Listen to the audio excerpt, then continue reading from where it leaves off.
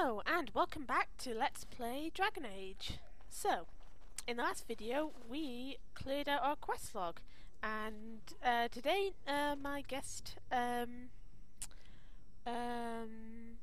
commentator is has gone back to work. I think I think he's in work today. Either that or he's about to complain royally at me. So, yep, we had a good go at clearing out what we could of our quest log.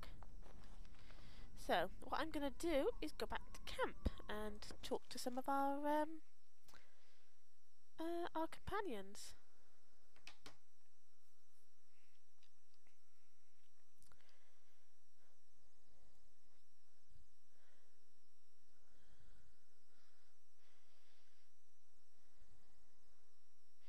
Dum da dum. Dum da da da da da da da.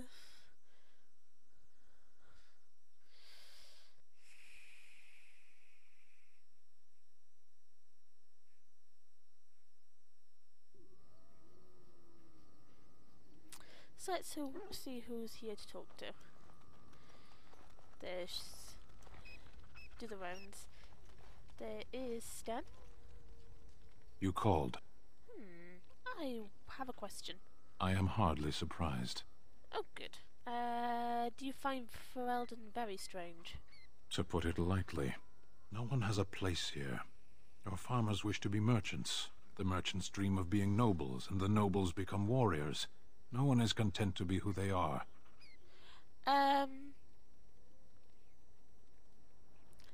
Don't Qunari ever want to change their lot in life? What does that accomplish? The farmer who buys a shop is never a merchant.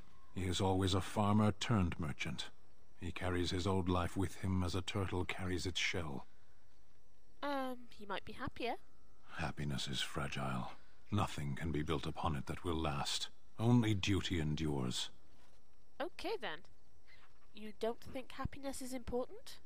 You can learn to find it in doing your duty, in serving your people. There is no need to search for it. Shall we move on? Okay. You sound a bit homesick. Perhaps. It's strange to be in a crowd and hear a language that is not your own, to see faces that are and aren't like yours. I miss the smells of Seheron, tea and incense and the sea. Ferelden smells of wet dogs. Why does everyone say we smell Ferelden smells of wet dog? Dogs don't smell that bad. Skunks don't mind the smell of other skunks either. Shall we move on? Oh, thanks. Is there anything you like about Ferelden? There is interesting food here. You have a thing. It doesn't have a word in the Qunari tongue. Little baked things like bread, but sweet and crumbly. Cookies? Yes, we have no such things in our lands. This should be remedied. I'll keep that in mind. Shall we move on? So Stan likes cookies. Okay. Speak then. Let's see. Then I suggest we move on. Well, I think As you wish. that's all his questioning done. I can't believe he loves cookies, but, you know, each to his own. Let's see what Morrigan has to say. I await your command. Ah, so life in the wilds must have been very lonely. At times, perhaps. A world full of people and buildings and things was all very foreign to me. If I wished companionship, I ran with the wolves and flew with the birds. If I spoke, 'twas to the trees. And did they speak back? Don't be foolish. I recall the first time I crept beyond the edge of the wilds. I did so in animal form, remaining in the shadows and watching these strange townsfolk from afar. I happened upon a noblewoman by her carriage, adorned in sparkling garments the likes of which I had never before seen. I was dazzled. This, to me, seemed what true wealth and beauty must be. I snuck up behind her and stole a hand mirror from the carriage. 'Twas encrusted in gold and crystalline gemstones, and I hugged it to my chest with delight as I sped back to the wilds. I can't imagine Flemeth was pleased. She was not. Flemeth was furious with me. I was a child and had not yet come into my full power, and I had risked discovery for the sake of a pretty bauble. To teach me a lesson, Flemeth took the mirror and smashed it upon the ground. I was heartbroken. But you were just a child. And a foolish one. Flemeth was right to break me of my fascination. Beauty and love are fleeting and have no meaning. Survival has meaning. Power has meaning. Without those lessons, I would not be here today, as difficult as they might have been. But you don't need to live that way any longer. Do I not? I am still an apostate mage, even if I have left the wilds. The Darkspawn are yet undefeated. No, there is much that remains. To return to your original question, perhaps my time in the wilds was indeed lonely, but such was how it had to be. I find myself at times wondering what might have become of the girl with the beautiful golden mirror, but such fantasies have no place amidst reality. Okay, I'm fairly sure we gave her... let's look. Yes, we've already given her the mirror, which we found earlier. I think we've already got the quest thing for it, the dialogue for it. So not a big, it's just different things can happen at different times. Hello, Ogwen. That could have gone better. Sorry. There's plenty more which you could try again. Let's try and be nice here. Why bother? Once this blight thing's taken care of, the ladies will be all over me like flies on a corpse. Might as well rest up while I can. You ready to go? I'd like to know more about you. What about? It's funny how his helmet comes off when you have these kind of conversations. Are you sure you're fine with what happened with Bronca? Oh, sure. I'm fine with it. I mean, she was a real firebrand between the sheets, but a bit soft in the skull, you know what I mean? Explains why she left, anyway.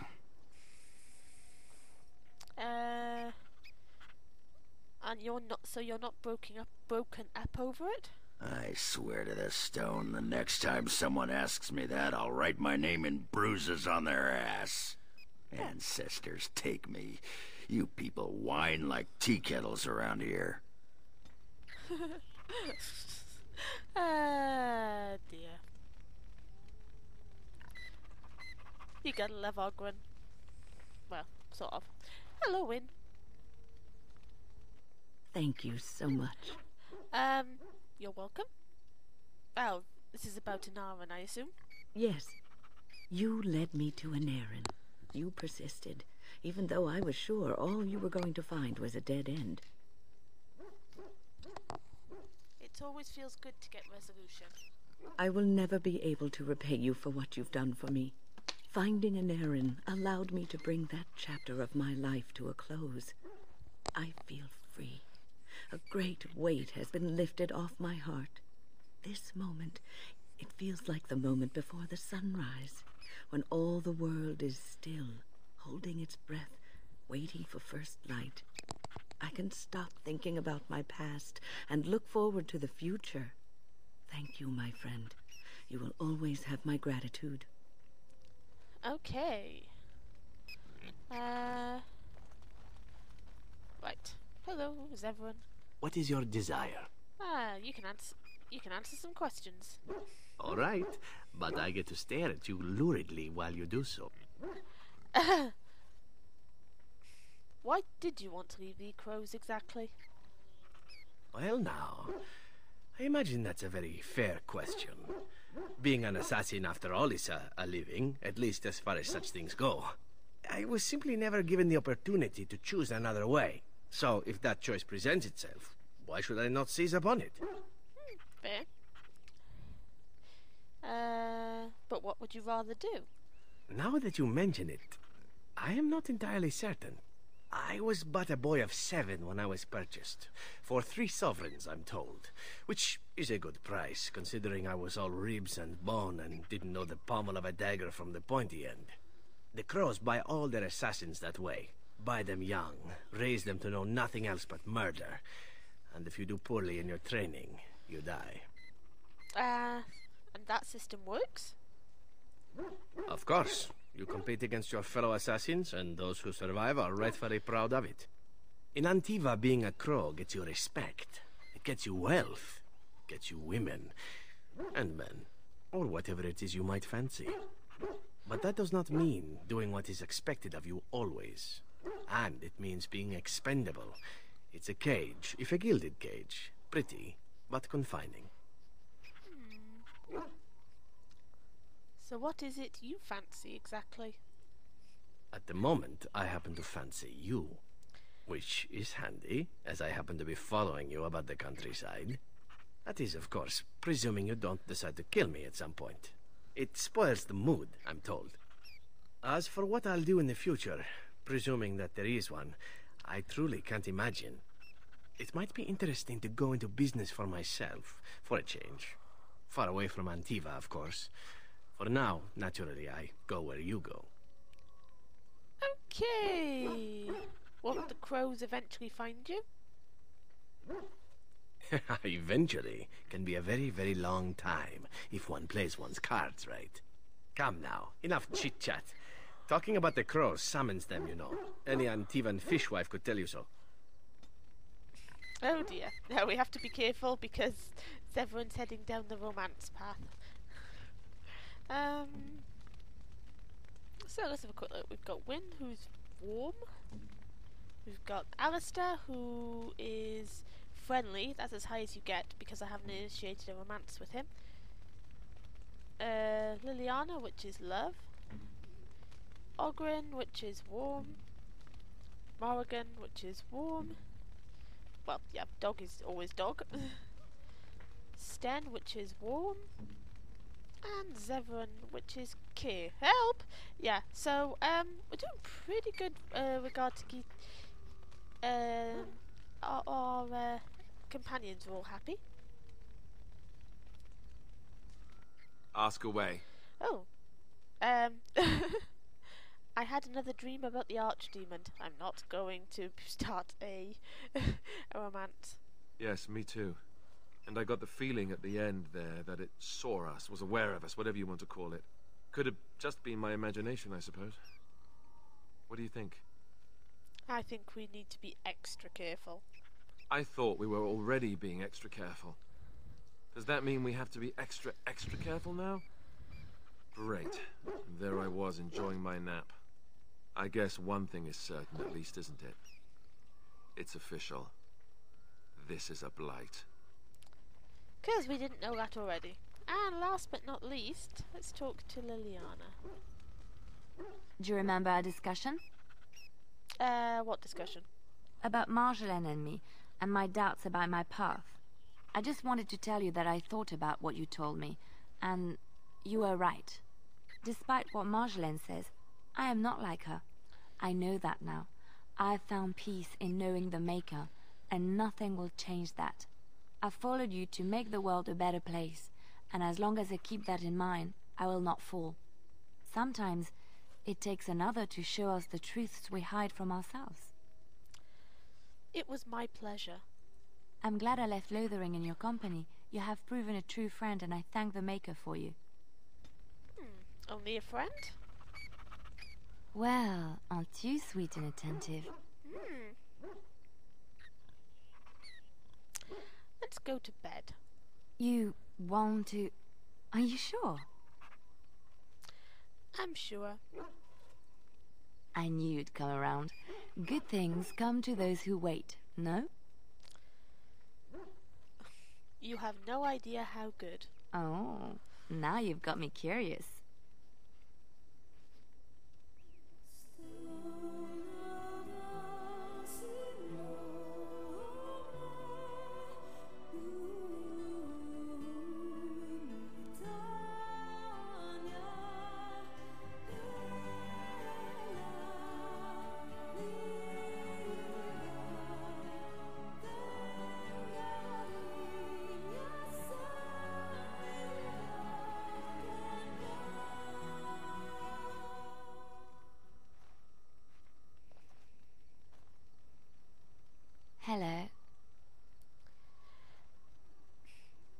morning. Did you sleep well?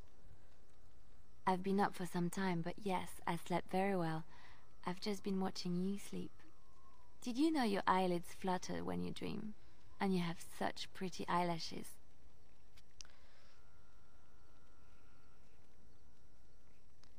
It's not just my eyelids, my eyelash. Oh, it's not just my lashes that are pretty. So I hear. I'm so happy, blissful. I haven't slept so well since I was forced to flee from Orlais. Knowing you will be the first thing I see when I wake gives me no small amount of comfort.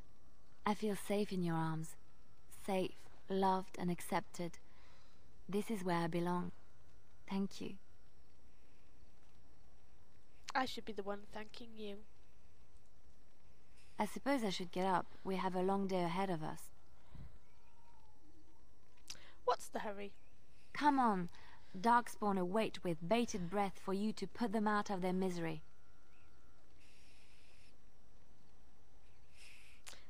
Oh, right. Blasted Darkspawn. I think it will be a beautiful day.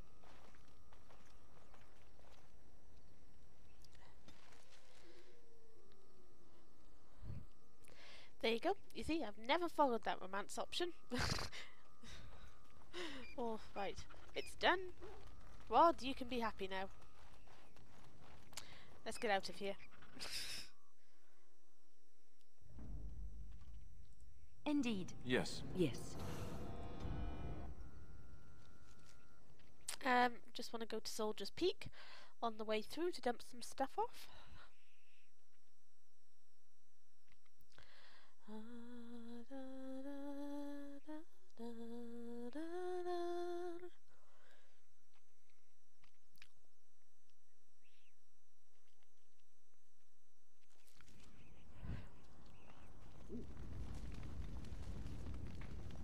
As you wish. Okay, what have I got in here? Don't think that's gonna get used. Don't think that might.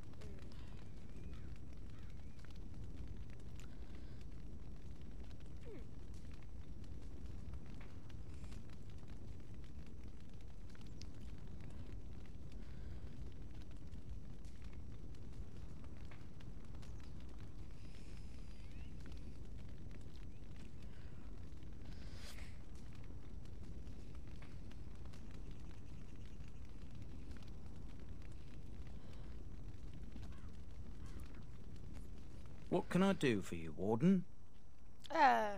Sell me stuff. Certainly.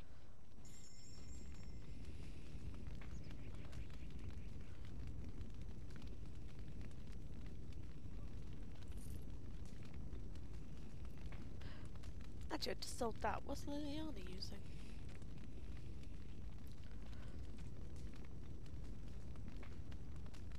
Ah, right. Okay, so I don't need that. Oh, so many arrows. I'll have to parcel them out soon. Right, let's have a look. See how much of this stuff is actually useful. Well, not that. I've got so much dragon bone that reaches the point of, do I actually need any more of this silverite?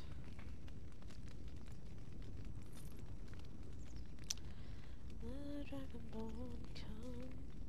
I'm gonna stick that in.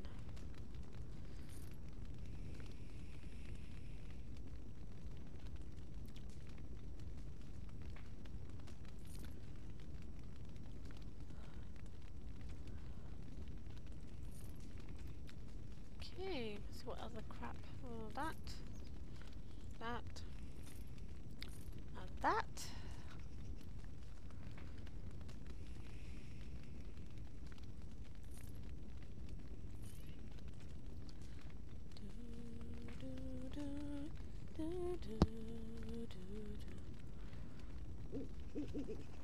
On it.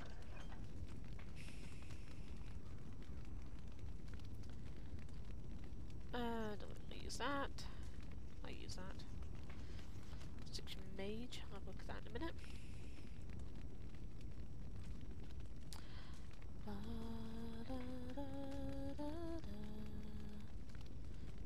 They're tier 4, but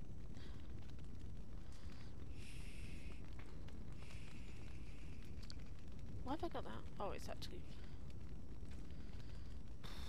Oh, hammer on staff. I don't want that.